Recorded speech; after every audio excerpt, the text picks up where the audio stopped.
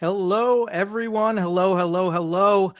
Great to see we have so many people popping in from all over the world to see the one, the only Mr. Marc Randolph. Marc, how are you today?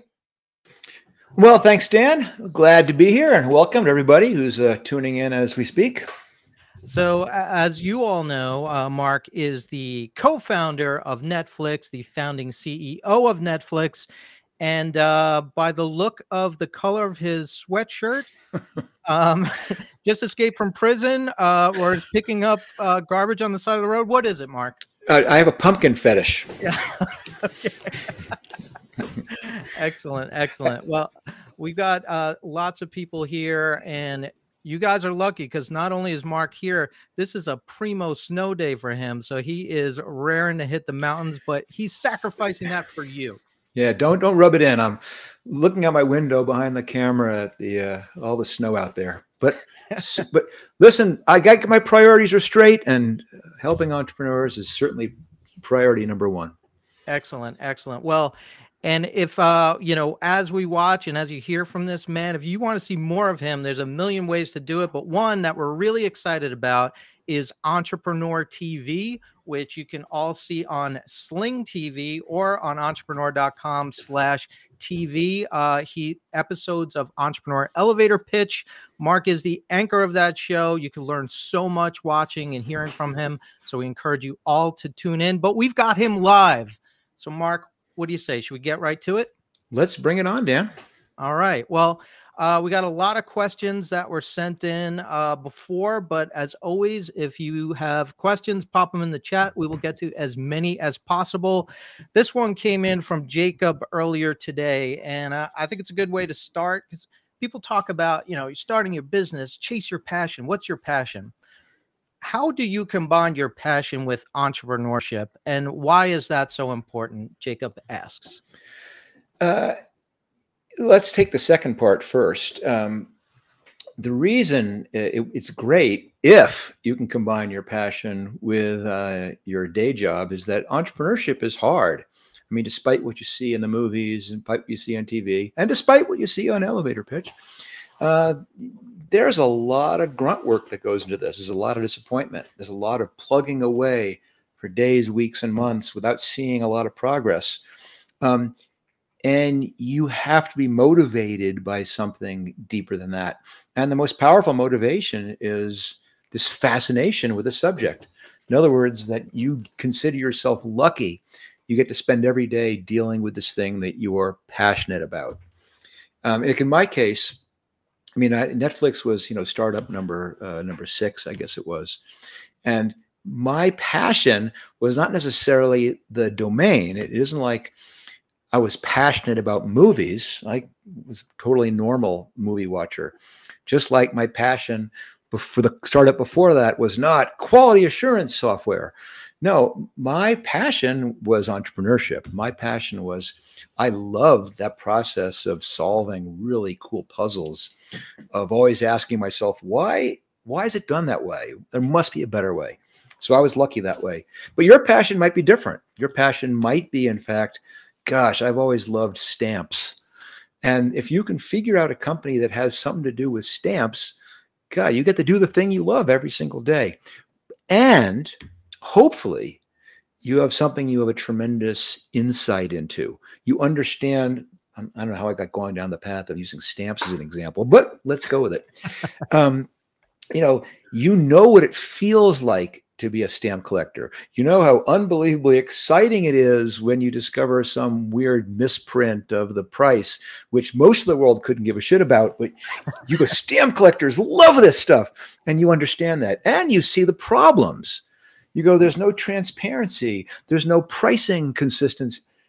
And that's where it comes from, is all of a sudden you take this thing you loved and you recognize there's got to be a better way. There's this thing that I'm frustrated about. Maybe I'm the person to solve it. You know, you're lucky if it happens. I'm not sure how you can force it. But if it happens, you're a lucky person indeed. That's great. That's great. And I know you say stamp nerds, but I know you're really into stamps. In fact, you have a tattoo of your favorite stamp. I won't say where, but so, you know, a lot of times what we write about and what we talk about is this word success. And someone had written in, I thought it was a good question, which is, you know, you've had, you know, by all measures, success. But how do you define success, especially when you're starting something new? Like, what means success to you? Yeah, that's a complicated question.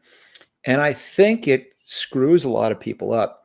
You know, I alluded in that previous answer to the fact that, you know, entrepreneurship has been glorified, that there are TV shows about it, you know, that there's movies about it, that it gets a lot of popular press, that some of our heroes are like, you know, Steve Jobs or Jeff Bezos or an anti-hero and Elon Musk.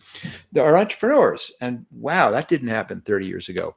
And what it makes people think is they're pursuing success when it's measured as economic success. They've made billions of dollars, or it's fame success.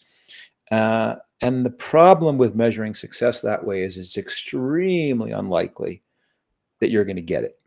And the parallel I've often used when talking about this is like people who want to be actors or actresses. And if the reason that they want to do that is because they want to be successful, which means being famous, which means being rich, which means being on the, you know, this night show, not going to happen. You know, it happens to a tiny, tiny fraction of people. And it's the same thing with entrepreneurship. So I've often said you need to define success differently. And again, you can't force it, but that for me, success was never that. For me, success was always defined as being able to do the things that you love doing and being good at them. And if you could spend your day doing something you love and that you're good at, I can't imagine a more successful business life than that. And for me, that's kind of been this motivator, is that I pat myself on the back every single day saying, I got to do the thing I love to do most of my life. And I was good at it. And it's interesting because I think I did have the kind of success that's the common definition. I did start, you know, 2 very big companies. I did make a lot of money at it. You know, I do have a really cushy lifestyle because of that. But it's never the reason I did it. And I think the reason I had that success is because I wasn't chasing it, is because I was chasing the other success, that I was willing to keep coming. I liked coming to work every day, no matter how hard it was. I loved coming in and figuring out, oh my God, things are disastrous. How am I going to turn this around? And I think that's what leads to the other success. But listen, Dan, you know me. I can't miss this opportunity to say what the real definition of success is for me. And this is not the first time I've said it, but I have to lay it out, is that I mentioned Netflix was my 5th startup. And I've had a couple of really big economic successes. I've had a bunch of IPOs. I'm really, really, really fortunate. But what I'm proudest of and what the real success is that I've managed to make all that stuff happen and stay married to the same woman for 33 years now. I have 37. Oh, she'll kill me. Somewhere in the 30s. That marriage just ended, Mark. I have these 3 kids and I was just an hour ago going, God, it's so fun hanging out with them. Yeah. And the fact that I could start all those companies and still have those relationships with my wife, with my kids, that I can still go out and go skiing. Yeah. Man, that is success. That's awesome. Oh, that's fantastic. A belated Valentine's gift to all of us. That's awesome. Well, you know, who's watching, Abigail asked a question. It's kind of like the opposite of what you said, which is, you know, you felt this like pride and patting yourself on the back sometimes, like, this is awesome, I get to jump in. But what about that old imposter syndrome that so many people tend to feel when they are doing that thing and they're all of a sudden like, wait, am I qualified to do this? How do you advise people to kind of overcome that? I guess the only way to overcome it is to recognize you're not the only person who has it. That I think it's pretty, I genuinely think it's pretty universal. And I'll go out on a limb here. I think there's something wrong with you if you don't have it. If you think, man, I've got this nailed, I am so qualified, you're missing something. We've all got these flaws, and it's really healthy, I think, to question yourself. The thing you can't do is let that concern stop you. You can't go, I'm not qualified to do this, and so I won't. You got to go, oh boy, I have no idea what's going to happen. And almost always you go, oh, wasn't anything. It's the exact same. I do a lot of public speaking, and I at this point in my career, I get pretty big audiences. I have 4,000 people or 6,000 people, and I'm pretty good at it. But every single time backstage, I'm scared. I'm nervous. I go, I'm going to forget something. I'm going to screw this up. But the other part of my head is saying, remember, Mark, that as soon as you get out there, you won't be scared anymore. And that allows me to have the confidence. If I'm scared, I'm going to do it anyway because I know I won't be scared once I start. And imposter syndrome is the same way. You go, you just got to force your way through it. If it's any consolation, I definitely have it. I was talking to my son just yesterday about how I have this element of imposter syndrome, about this project that I'm taking on. I'm going, is this going to work? And I go, I'm not going to stop me. And it makes me think this. A little healthy bit of paranoia is, I think, a critical ingredient for any entrepreneur. You should always be wondering what could go wrong and be thinking, how will I react when it does? And having a little bit of paranoia about your own abilities, I think it's healthy. So if you figure out how to get rid of it entirely, let me know. I could benefit from that too. That's great. And, just building off of that too, you always hear about athletes and performers, that before they step on stage, they want to feel those nerves because that brings that energy to them. So like learning to use that as a superpower, I think is a great thing. We got a pretty cool question from Priya earlier.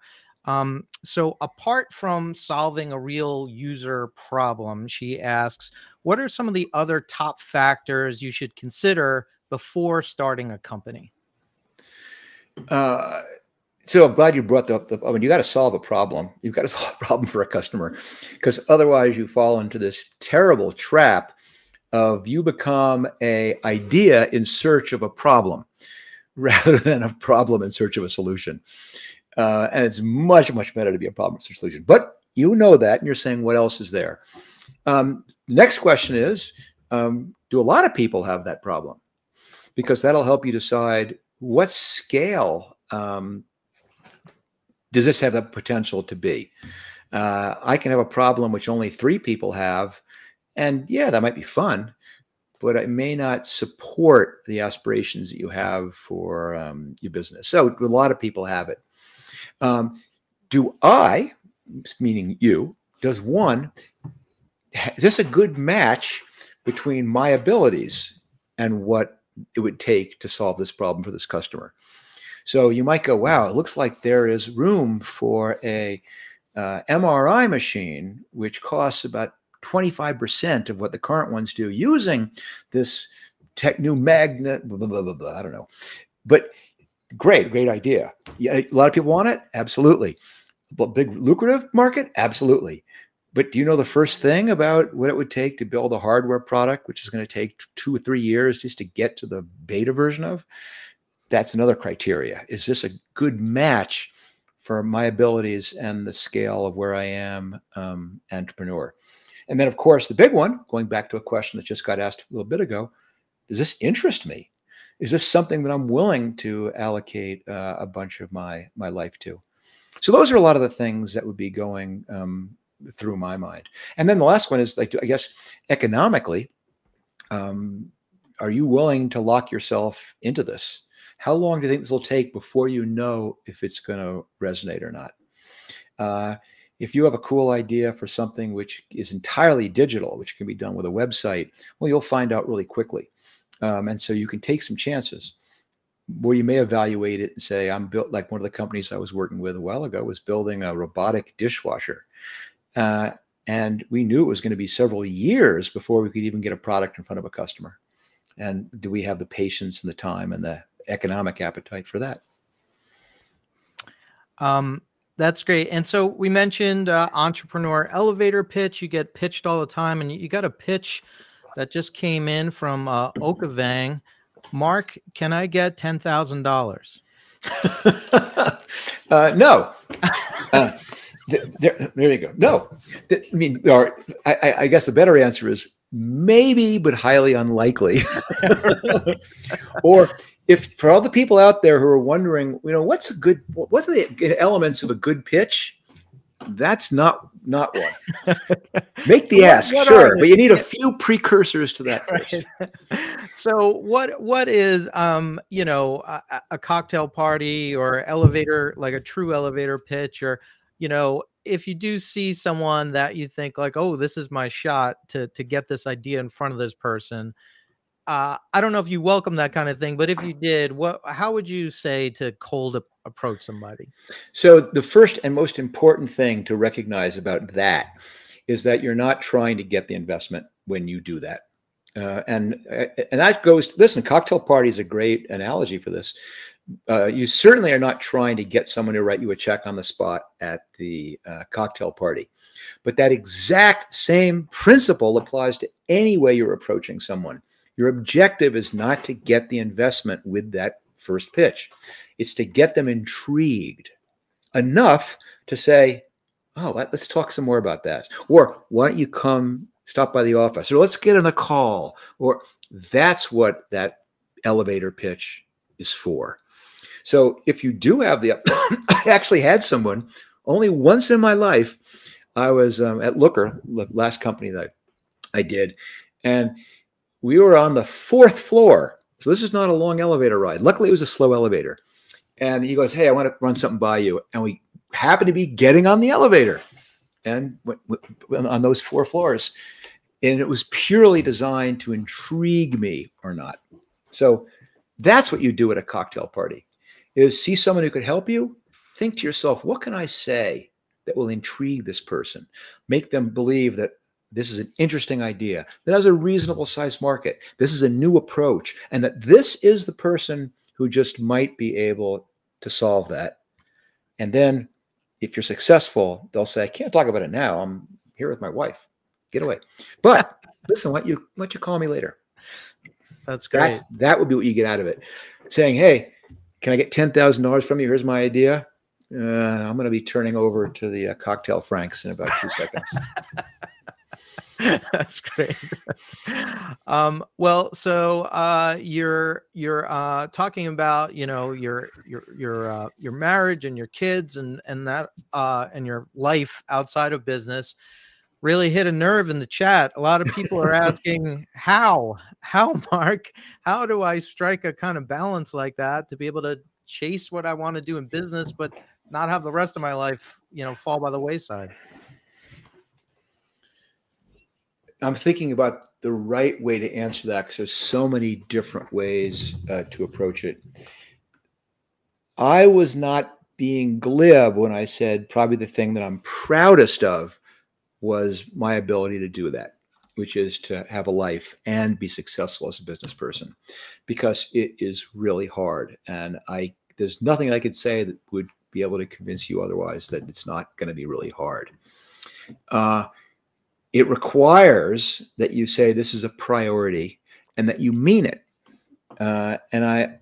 And this is a story I've told a million times, so I'll give you the abbreviated version, but you can certainly find it in a bunch of places where I've been quoted online about it. But, way back when, before Netflix, I had realized that I was getting in too deep in the business thing.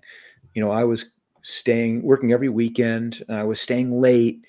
I was thinking about it all the time. I wasn't in the office, and not because I had some hard ass boss. I was just fascinated by it. I loved what I was doing, But I realized I was living with this woman at the time, who's now my wife, and she was getting absolutely the short end of the stick here. And I realized this was not the basis of a sustainable relationship. And committed to doing something different about it. And one of the things, among many, was saying that every Tuesday we're going to leave early. I'm going to leave work at 5. We're going to have a date night, no matter what's happening, no matter how big the crisis is, no matter who needs to meet with me, I'm leaving. And I stuck to that for years and years and years as a way of saying I need to preserve this. But the amazing thing is, so much of what we get caught up in as entrepreneurs is this feeling that we have to do everything. We have to review every word that appears on the website. We have to go through, sit there and go through the technical reviews and the code reviews. And we've really got to make sure that there's a million details, and no wonder you work 60 hours a week kind of thing. But the reality is that if you're really good at prioritizing, most of that stuff isn't going to make a difference. And you've got to be comfortable saying, I'm going to let a lot of stuff go. Things are going to go out that are not as good as the way I would have done them. And what you have to look back and say are the things that I'm letting go, the ones that if they're not perfect, doesn't make a difference. And the ones that I'm paying attention to are the ones that do have to be 110% right. And what that does is frees you up to be able to have the other things that are important in your life. And besides just your family and your wife or your partner or your kids, you've got to keep yourself healthy. I mean, listen, I'm dressed up like a pumpkin right now because I'm about to go out and do some skiing. But I've done that my whole life. I have gone out to do backcountry skiing or mountain biking or canoeing or kayaking or surfing. And I've done that even while I was building these companies, even while I was keeping my marriage together. And I did that because I was extremely disciplined about prioritizing what was important and recognizing that I could let some stuff slide at work. And I've learned over time it was not going to sink the boat. So the answer, you've got to make it a priority. And if nothing else I can demonstrate is it's possible to have both. That's great. And a question that came in, so that's your personal life but what about the company culture? Like, how do you get that message out to people you're working with, who are working for you, and get them to strike that right balance too? Because you don't want them to take advantage of you either, I'm guessing. So how do you get that message out in a constructive way? So these are such wonderful setup questions, Dan. I appreciate it. As I've said many times, culture is observational, not aspirational. The culture doesn't come from what you want it to be. It does not come from what you publish as your culture manifesto or what you hang on the walls of the break room. Culture is how you act. And so you can talk until you're blue in the face. Oh, balance is important. This company, we really want everyone to have a life outside of work. And then if they see the boss who never leaves and who's sending text messages at 11 o'clock at night and on the weekend and getting people on conference calls on a holiday, that's basically saying one thing and doing another. And so kind of the miracle about those Tuesday night date nights was, besides keeping my relationships strong, everyone else was going, Mark is he's not feeding us a line here. He's actually doing this. He's walking the walk. And it was really amazing because not only did crises stop happening after 5 o'clock on Tuesdays, and people stopped needing to talk to me after 5 o'clock on Tuesdays, they all began realizing they could do these things, and it worked. But I got to throw in one last thing, Dan, which is that I and the rest of the team at the companies I've worked built a culture which supported that. And not every company has that. And we were extremely diligent about making sure that people who worked there had the judgment to know how to do that. To say, I'm going to judge you not by how many hours you work, not by where you're working from. I don't care about any of that stuff. I'm going to judge you based on what you get accomplished.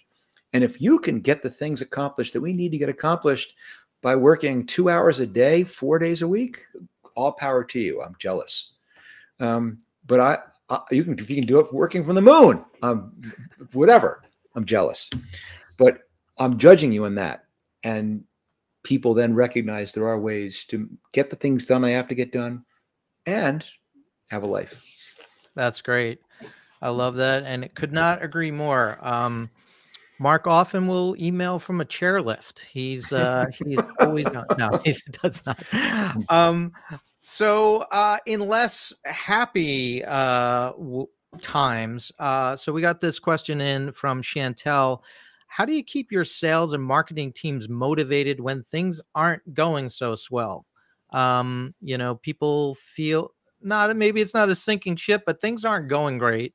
How do you keep people at it and positive and energy? Yeah, that's really challenging. And I don't want to give people the impression, oh, just hold the flag up. No, it's hard, and it's a bummer. And I think part of it, at least for me, is differentiating between whether they're things that we're doing wrong or whether they're things that are just happening in the market that we have very, very little control of. And I think a big piece of it is setting realistic goals and having the goals be far enough out that you can remain motivated to be marching toward them, even though the current conditions for marching are pretty poor. I don't know how I can translate this, but I'll give you the personal version. Is I generally don't get bummed out about stuff, because even when things are really bad, they're so interesting. I mean, you learn more when things aren't going well than when they're going well. And that's genuinely true, because when everything's going well, you're never quite sure what it is that's leading to the success. Is it things we're doing, or is it the market's lifting all the boats? And even though we're going slower than everyone else, we're still, you can't tell. When things go to hell, you really begin to examine, wow, what's going on? And to me, as an entrepreneur, that's fascinating. And the reason I bring that up is that attitude becomes contagious, is that people begin recognizing this is really, really cool. We're learning so much. And this is the most genuine thing I can say. I don't know how to get you through it. That it's depressing. I guarantee it, that feeling of, oh my gosh, we're in an existential crisis now. If we don't get this right, we're out of business. But when I look back on my career as an entrepreneur, at the times that felt most alive and the most exciting, and that my teams all talk about 10 years later, about what we remember about building a company together, we do not talk about the times it was going really well. The things we almost always talk about as being the coolest were when it was going really badly. So recognize it, appreciate it, and just think of the stories you're going to have. That's so great. And if my kids are watching this, turn it off for a minute. But yeah, it's like you think back to college. You don't remember that test that you prepared for and studied and did great. You remember the thing that you forgot until 4 o'clock in the morning and banged it out and somehow passed. Like you remember the crisis and pushing through it. So I think that's great. Yeah, I referred to the fact that I do a lot of outdoor stuff. I do a lot of less now, but I used to do a lot of mountaineering. And there's climbs that I remember, maybe they're 3 days, you 2 bivvies on them. And I can't remember most of it. The times I remember are when the epics took place, when the things were crazy, difficult and scary and dark. And that's what I remember. And I remember it extremely fondly. So what can I say? You'll look back fondly, I promise. I love that movie about you free soloing El Cap. That was amazing. So we got a question in here from Larry, who's saying, when you don't have a lot of funds, but you kind of do need help, do you have any ideas for how someone could maybe do like exchange services, or how do you kind of, I'll do this for you, you do that for me? How do you approach that kind of thing? Well, there's there's a bunch of things. First of all, a tremendous amount of people are willing to help you out if the problem that you're trying to solve is interesting. You can convince them it's interesting, and you let them do something interesting. So, don't ask, don't get. I'll probably regret saying this on a large scale podcast, but I mentor companies. I have a handful of people that I spend a lot of time helping, and I don't get paid for that. I do that because it's really interesting. I like the founders, like the problem. So the most important thing is there are a lot of people who will do that. There are people who will exchange services. It would use something for them, that'll do something for you. The other thing to think about is you said, quote unquote, we're short on funds. Well, all companies, or most at least entrepreneurial companies, startups, have two sources of compensation. You have cash and you have equity. And the one you want to pay with is the one that's less dear to you. And listen, if at the beginning, when you have little or no money, well, you probably have 100% of the company. So give away some of it. Don't fall in this trap of I need to jealously guard every single share that I have, when being open about that and bringing in some smart people who will do some consulting for you or some contracting for you, or come on as a part-time employee or an employee that I can pay them largely or entirely in stock. It's another way to do it. And at some point in your entrepreneurial arc, when hopefully and likely you're very successful and all of a sudden fundraising isn't the problem, then it shifts.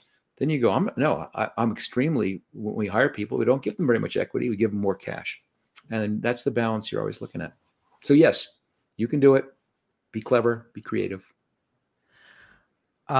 We got a question in earlier today, and we'll try to get a couple more in before we release Marc to the mountains. Have you ever been part of a rebrand? How does that process go without kind of throwing away everything that you've done, but you need a pretty big change? So you answered your own question. You need a pretty big change. So what's stopping you? And the way to make yourself feel better about this, and it works not just for rebranding, it works for changing prices, it works for changing feature set, it works for changing terms, is that you got to recognize it's way more important to get it right for your next 10,000 customers than it is to protect your previous 1,000 customers. And I'm always thinking that way.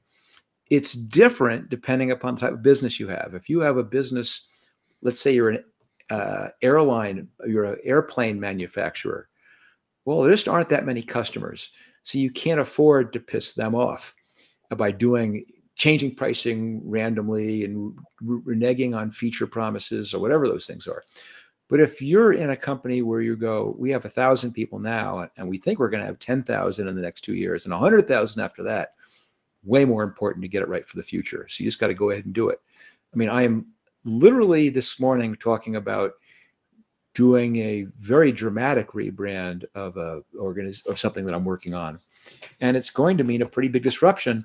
But in my classic glasses half full personality, I'm going, this is awesome, because the people who stick with us, who migrate to this new brand, and are going to be the ones that I really want, rather than trying to hold on to the people who are kind of only partially engaged. So have courage.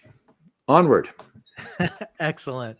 Excellent. Well, Marc, you're getting a lot of love in the chat. People are loving all this. And I want to thank everyone for all these awesome questions and all the interaction. I see some of you talking back and forth to each other in the chat, which is awesome.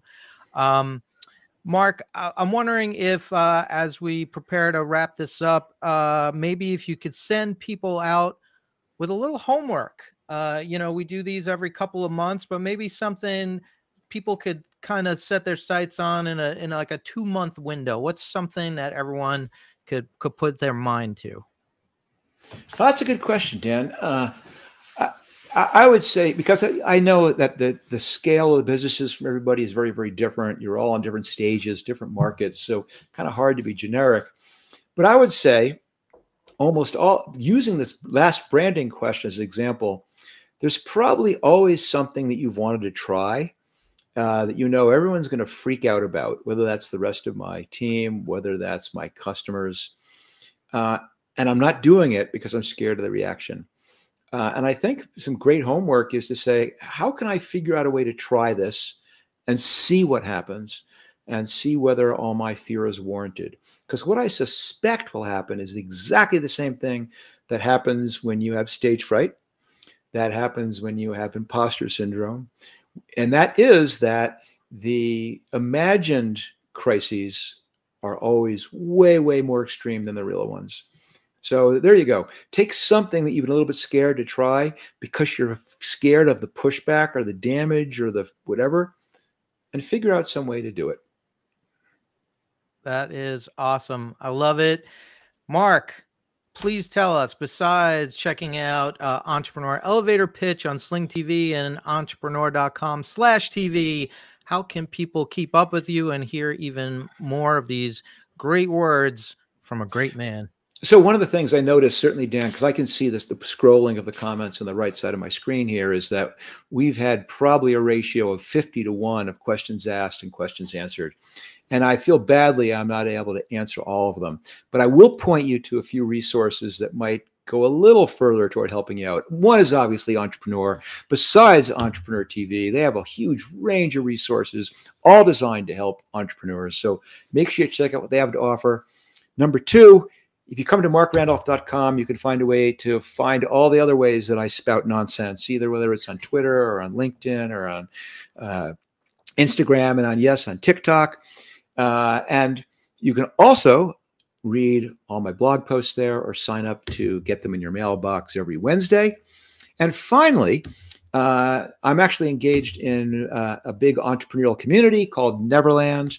It consists of about 2,500 entrepreneurs, just like all of you.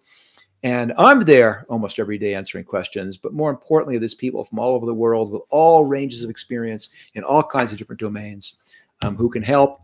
And if you want to apply, it's a membership, it's an invitation only, but if you want to apply for membership, you can see the link right there on your screen, and hope to see some of you there. And Dan, thanks for the opportunity to at least answer a few questions, as many as we could. Oh man, we love it. We are so appreciative. And everyone, follow Marc on Instagram because he's heading out to the mountains. He'll be posting photos of him fighting a Yeti or doing whatever he does out there. So you can imagine that, Dan. I think that's a good image for me. Okay, great. Well, thanks again, Marc. Thanks to everyone who showed up and for the great questions. And we will see you again next time. See you all next time. And thanks again, Dan. Great job. Thank you.